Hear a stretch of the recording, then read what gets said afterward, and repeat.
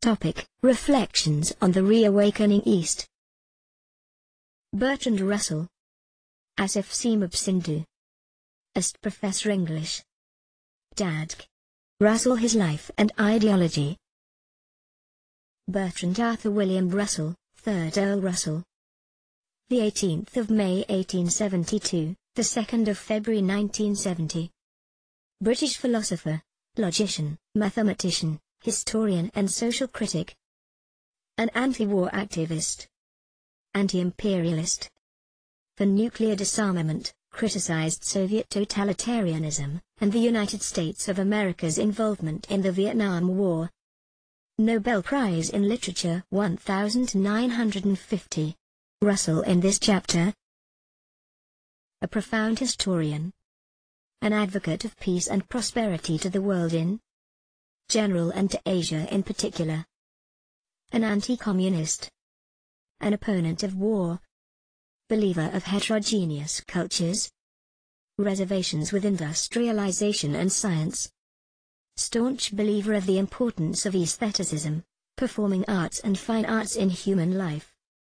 An optimist in an uncertain and hostile world.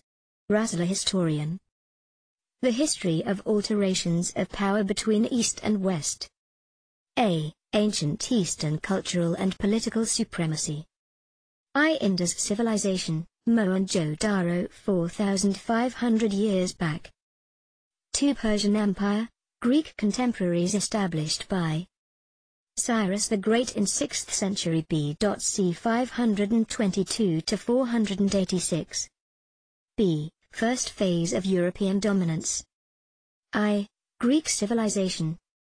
2. Alexander and his conquests. 3. Roman Empire, second phase of Eastern supremacy. Fall of the Roman Empire. Great Caliphate of Mohammedan world. Chinese Empire, Tang Dynasty. The Dark Ages. Al-Andalus, Spain. New Western imperialism. Second phase of European dominance.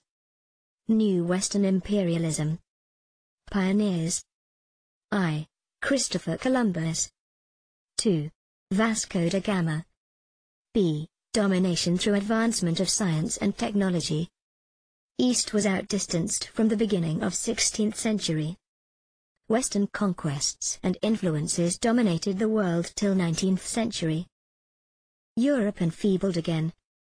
German and other Occidental wars. Emergence and execution of communist philosophy, 1917 Red Revolution. Russell on communism. Most modern and virulent form of Western imperialism. Degraded form of Western culture. Moscow and Peking alliance, the threat to Europe. If Asia reawakens, should not follow communism because it is detrimental to humanity and civilization. Russell on industrialization. A source for preserving independence and being powerful as 19th century England and USSR and USA of today. B. Redundant protests. I. Protests in England. 2. Thomas Carlyle's 1795 to 1881, Past and Present. A direct response to the economic crisis of the 1840s. 3. Gandhi's philosophy and movement of spinning wheel. The most significant unifying symbol of the nationalist movement in India. Russell on war most sinister camouflaged in scientific advancements. B. What Asian countries should do. Not to turn struggle for independence into war or desire for conquest. To remain impartial if the Third World War breaks out between superpowers, USSR and USA.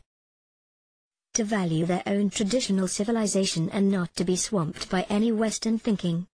Russell on cultural uniformity. Trifle and absurd to think Asia as a unity and an only opposition to Western imperialism. No civilization has ever been so cosmopolitan, universal. 3 distinct Asian civilizations. Islam. India. China.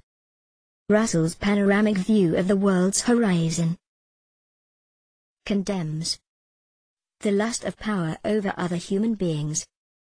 The militaristic mechanization. No exploitation of other nations through control over energy resources. Ingenuity. A relation of mutual respect. Uncertainty, apprehension and hope are rational, but it is only hope which is beneficial.